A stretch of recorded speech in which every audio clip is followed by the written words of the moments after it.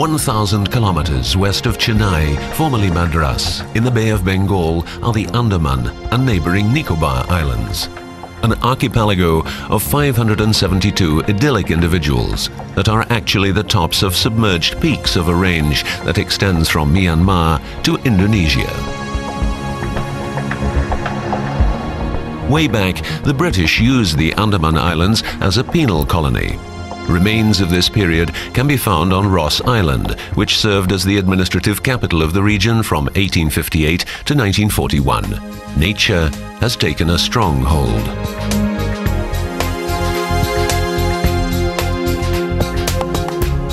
Only the names on the graves are the telling reminders of that recent past. But the sands of time and plant roots have done their work. An illustrious colonial period has faded into the past. The statue of Mahatma Gandhi in the middle of Port Blair, the capital city of the Andaman Islands, is a striking symbol of India's independence in 1947. But after that, much changed. The borders of the Andaman Islands were opened up.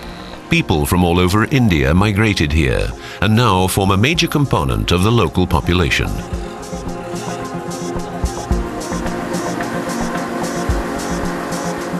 The islands extend 800 kilometers north-south and are diligently defended by India's navy against threats to the valuable coral reefs and tropical fishing. The Coast Guard patrols the long coastline constantly.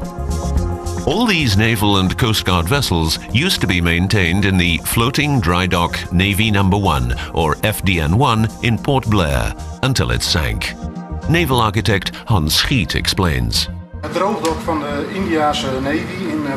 As a result of a control panel blackout of the ballast system back in November last year, floating Drydock FDN-1 in Port Blair lost operational control. The ballast system did not then work properly. They had to pump increasing volumes of water aft to hold trim, such that eventually the whole floating Drydock simply sank.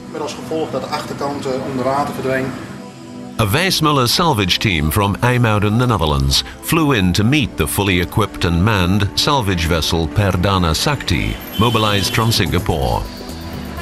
Their operational base is the lively capital of the Andaman Islands, Port Blair, a peaceful and vibrant commercial home to Hindus, Sikhs, Muslims and Christians. Every now and again, one sees a taste of the distant colonial past. On the street in the Andamans, one can hear the many different languages of the people of the Indian subcontinent: Hindi, Bengali, Tamil and Punjabi. It's no surprise the region is called Little India. Most of what is for sale on the markets of Port Blair comes from the nearby islands or is brought in from the Indian mainland.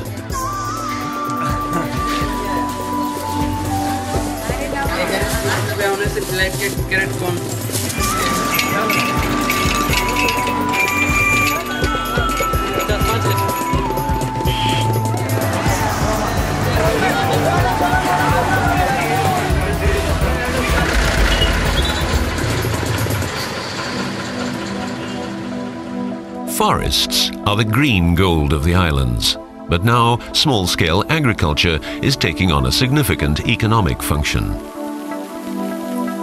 Poverty on the Andamans there is not, but the tradition of hard work there certainly is. And women do much of it.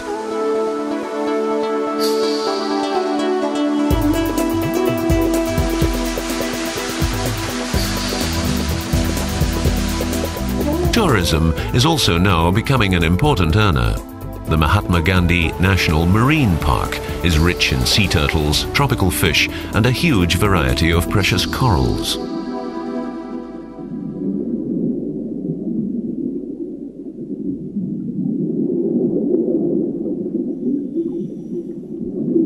So this is FDN-1, 189 meters long, 40 meters wide, and 15 meters high. Down about 25 meters deep on the bottom. Under the all-seeing eye of the colorful local fish, SVITZER salvage divers do their initial inspection work. They have to familiarize themselves with the local situation to ensure a feasible and safe salvage plan.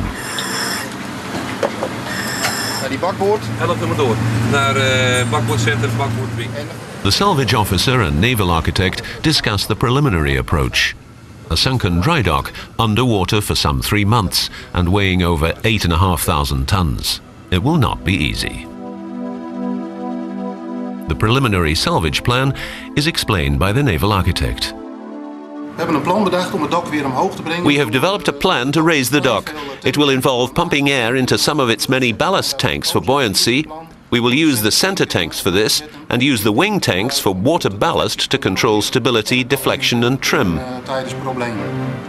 The manhole covers of the center tanks are firstly removed and brought on deck the salvage vessel. Holes will be cut into these and 3.7 meter long, 25 centimeter diameter pipes welded onto them.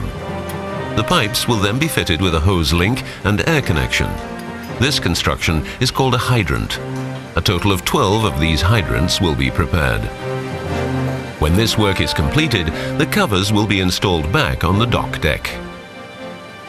The arrangement is to be seen here on the left of the drawing. SVITZER Salvage brings in many specialist divers to ensure the complex work is done safely and fast. Here, they use the so-called Kirby-Morgan system that consists of a CCTV camera and lighting mounted on the diver's mask.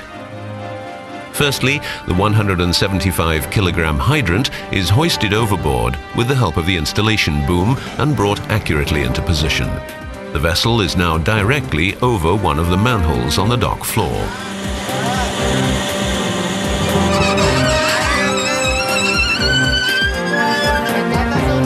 Divers are always present to help guide operations.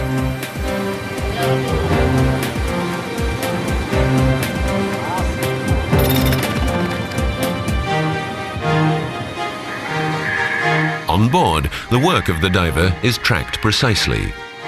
The closed-circuit television camera can film whatever the onboard team want to see, even in bad visibility. The hydrant is maneuvered into position. After the closure edge has been cleared and cleaned, the hydrant is lowered into the manhole and secured to the deck of the dry dock. Because the divers are at a depth of 25 meters, all work is undertaken according to strictly controlled diving residence times. Safety is always first, and no risks at any time is the guideline. Compressed air tools are used to tighten the nuts on the manhole bolts. They are fast and safe. Soon the first of the 12 hydrants is ready. About the same time, a start is made to the fixing in place of 2 dock cranes. The salvors do not want to take any risk of these cranes moving about uncontrollably as the dock comes up out of the water. The cranes are anchored into place with steel wire and T4 tackle.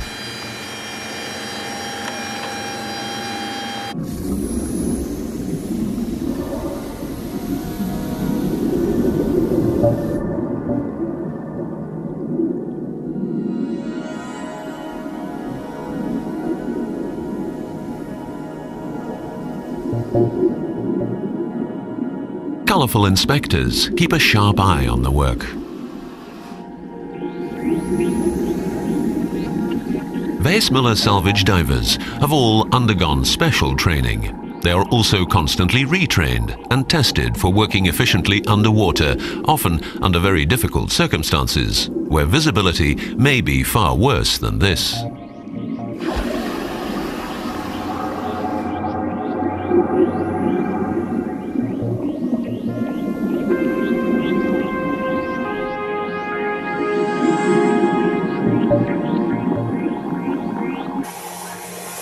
The work is on schedule, and the day approaches that a start can be made with the refloat operation.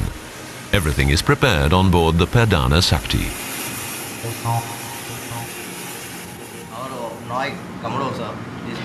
Representatives of the Indian Navy now arrive with warnings as to safety of the dry dock. Drawings have again to be reviewed carefully. The salvage officer and the naval architect discuss the situation and decide to send divers back down for another look.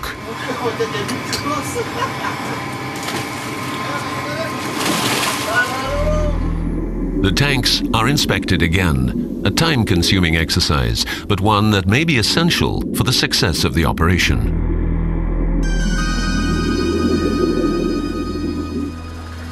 On board, the diving supervisor guides and corrects the work of the inspecting divers as necessary. A standby diver is ready at all times if help is needed. The wing tanks are checked, and while at first sight they all look good, some little weaknesses are nonetheless uncovered. The diver is called back for discussion.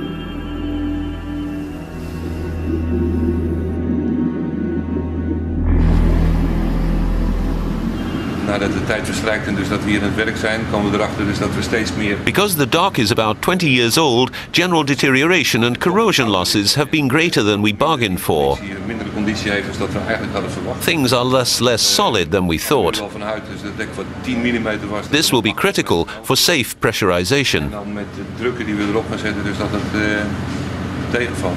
Een van de problemen waar wij tegenaan liepen was dat de centertanken... We discovered the center tanks were connected to the wing tanks by so-called ventilation holes. This means that in our original plan, the air would escape from the one to the other and we would lose control. Als het zou verdwijnen in de wingtanken, hebben we er dus geen controle over. So we've decided to change the roles of the tanks. The wing tanks will become the flotation tanks, and the center tanks will be used for water ballast, deflection control and possible trimming. The two major challenges, the poor condition of the dock and the open connection between the center and wing tanks, are discussed in detail. One thing is clear as daylight: more pressurization equipment will be necessary to complete the project as envisaged. But this equipment is not easily found on the Andaman Islands. It is necessary to bring it in from SVITZER operation in Singapore by high-speed boat. Heavier compressors providing more air will be needed, as more and larger tanks will have to be put under air pressure. With some electrical ingenuity, the SVITZER salvage engineer has managed to get one of the Drydock's cranes working. Grateful use will be made of this in the transfer of the gear to come.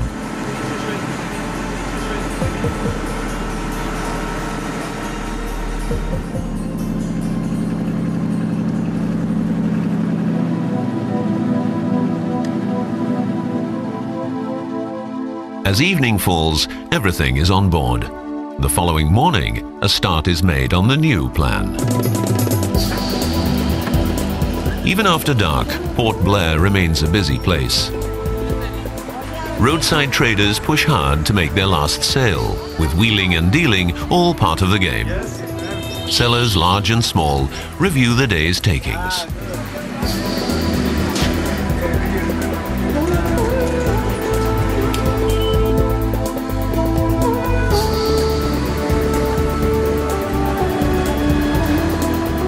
The following day, SVITZER salvage divers get to work early. 12 extra manhole covers have to be removed, but now on the wing tanks. They are all hoisted on board the PERDANA SAKTI and again converted to hydrants. In the same way as before, 25-centimeter holes are cut into them. In order to address occasional unexpected technical difficulties, SVITZER salvage improvisation skills come into their own.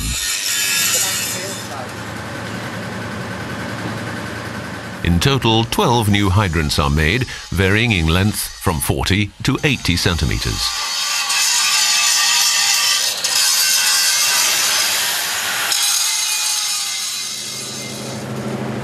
In the hold of the PERDANA SAKTI is a huge resource of equipment that is regularly put to work in these sorts of salvage assignments. To be able to close the manholes hermetically, patch rubber packings are cut to size. As the preparation of the hydrants progresses, the divers immediately install them in place.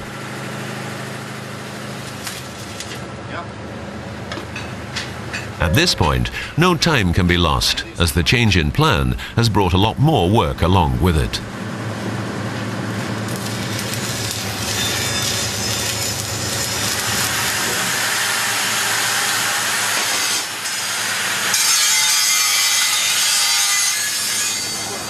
One of the salvage divers checks the situation together with the diving supervisor.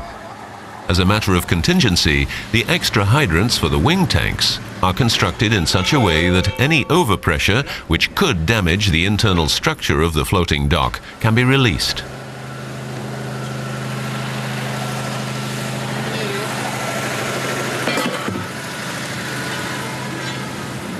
As the last of the new hydrants is assembled and installed, a start is made with pressurizing the tanks.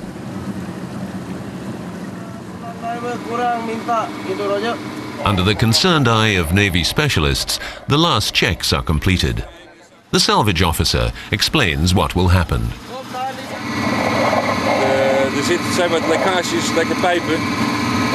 There are still some leaks and leaking pipes. We're providing air under pressure to the diver so he can test the pipes with his depth meter. If the air disappears, then we know the pipe leaks.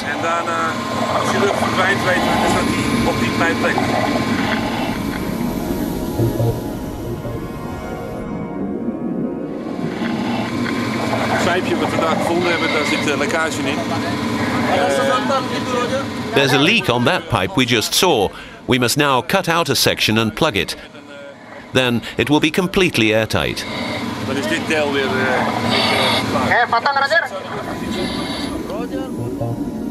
The diver investigates how he can best do the work. In the meantime, the equipment needed is prepared on deck. A colleague diver takes over as fatigue sets in.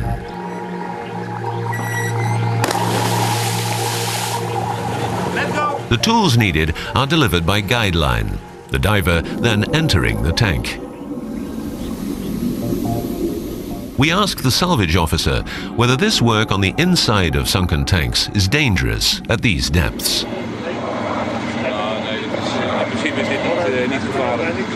No, it's basically not dangerous, but we have to control things tightly. We can see what the diver is doing and can coach him. We can often anticipate danger earlier than him and take evasive action as necessary. Our experience has reduced danger to a minimum. As a part of the SVITZER safety management system, a decompression tank is held ready 24 hours a day. When all the tanks have been checked under pressure, the moment arrives when the wing tanks can be closed. Patch rubbers are lowered into the water to ensure a good seal on the manholes. Again, 12 in total.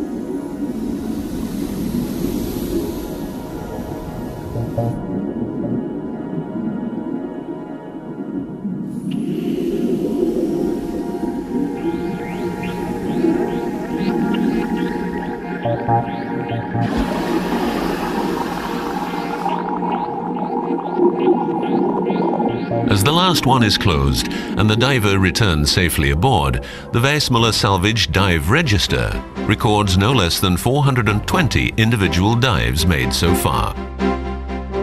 Preparations are in full force to move the PERDANA SAKTI beyond the range of the floating dock. The specially made manifolds, one for starboard and one for port, are put in their place.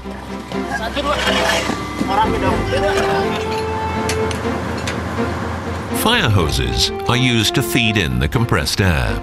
They are compact, light and strong, and there are over 2 kilometers of them on board. Should be enough.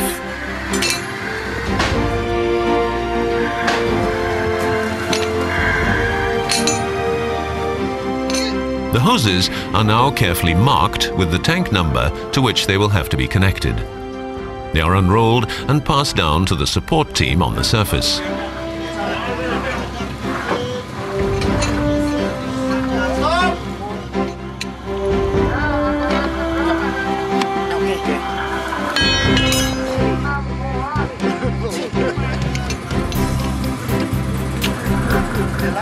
The hoses are connected to their manifolds. A color system clarifies work. Red for port, white for starboard.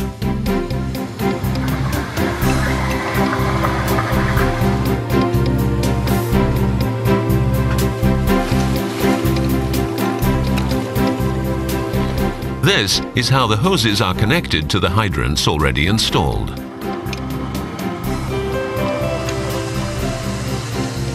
When all the hoses are installed, the compressors are turned on.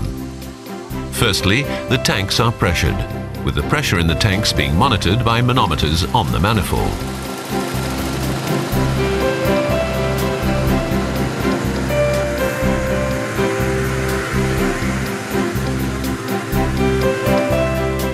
In one of the pre-programmed pressurizing sequences, each tank is blown almost empty, starting with the wing tanks visible here, down to a pre-agreed level. Now, the valves on the wing tanks are sealed and the process continues with the center tanks. In this controlled way, careful consideration is given to the possible problem of deflection during refloating. This is the first phase of how the dock will be brought to the surface.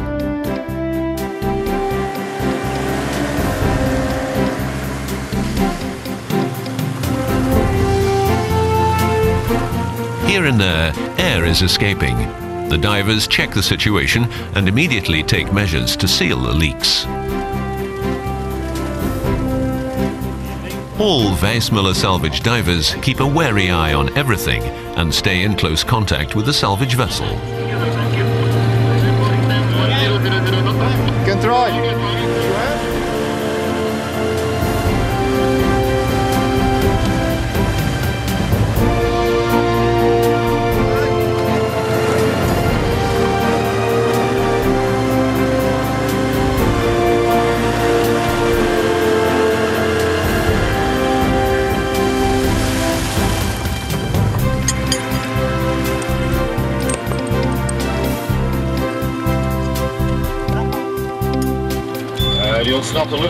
We're only losing air starboard.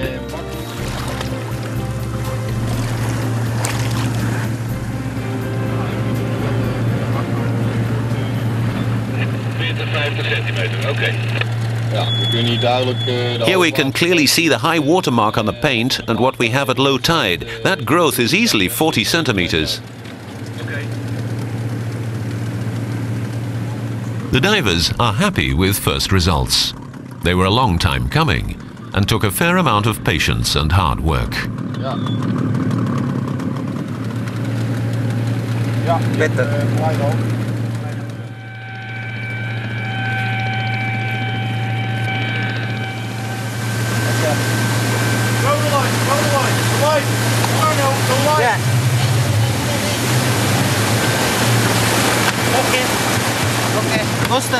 Achteruit, Peet. Achteruit varen, achteruit. Ja. Oké. In the traditional manner, the dock breaks the surface slowly but elegantly. It's been in the water quite a while.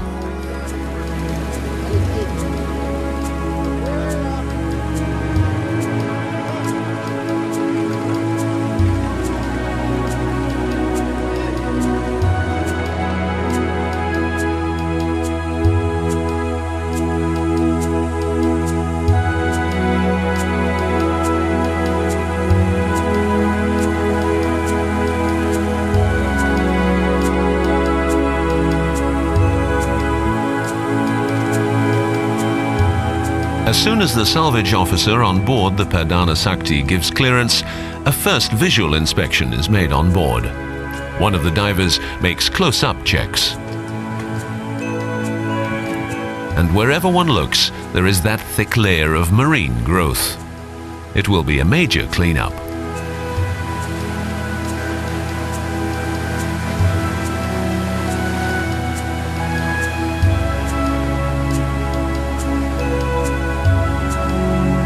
Meanwhile, the refloat continues. The naval architect comes to take a look at what the salvage team has achieved so far. This is the moment that theory is translated into practice. The Indian Navy continues to keep an eye on things.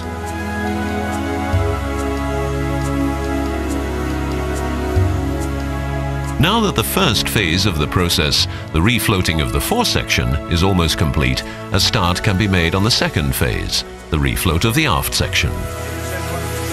A small leak in one of the air hoses is quickly and effectively sealed.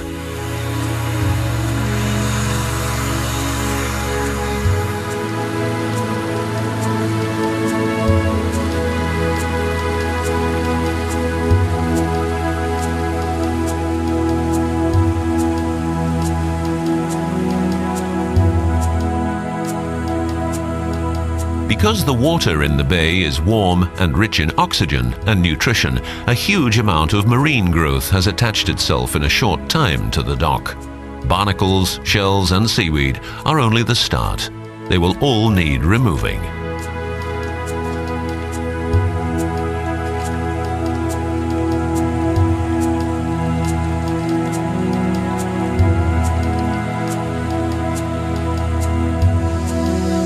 The salvage officer still keeps tabs on all around him. Though the dock may be well out of water, it is not yet in safe condition. The tides are monitored constantly. They also play a key role in refloat calculations. An important visitor, the Commander-in-Chief responsible personally, comes to review progress and be briefed by the salvage officer. This is how, in the second phase, the aft section will be refloated.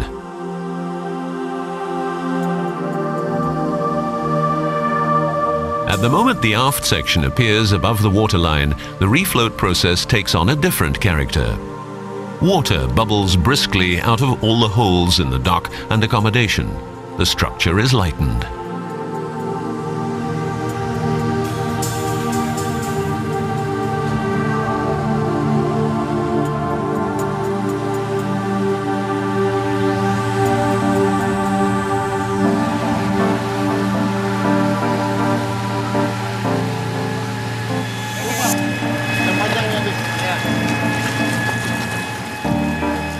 The naval architect sounds just a little relieved when he tells his story. You see it coming up slowly, and that's satisfying. We had to adapt the plan a couple of times and it was heavy work, but I think we will succeed. She's on her way. When no more pressurized air is needed, the compressors can be turned off and the dock is well out of the water, we know everything is safe and stable, then we can turn everything off. And if now we get problems with the compressors or something else, then the team will have another challenge on their backs. If accommodation can first be emptied and cleared, then we are sure there will be no more major difficulties.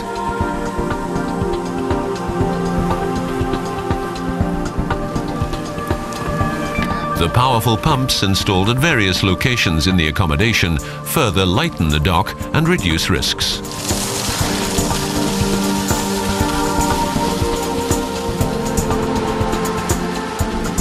Moving around the dock, one realizes how huge it is and what a tough exercise it has been for the SVITZER Salvage Team.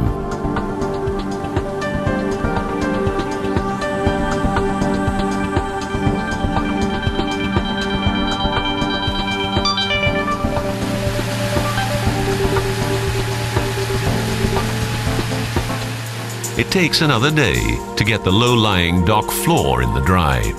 The fire hoses lie afloat, having done their work.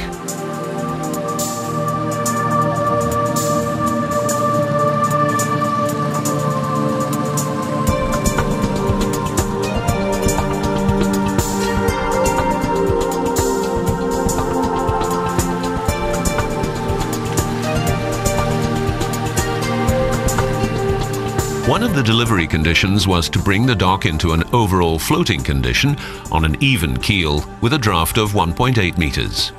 After that, deflection measurements would be made and reported to the Indian Navy.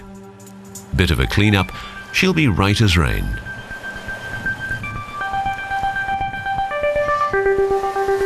Here, one sees above water what happens underwater when the tank is pumped dry and only air remains. The deck is cleared of serious fouling.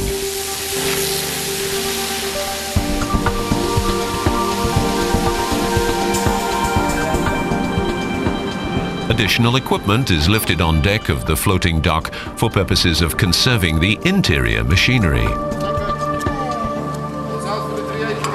The manholes of the wing tanks are opened and the water levels in the center tanks are checked.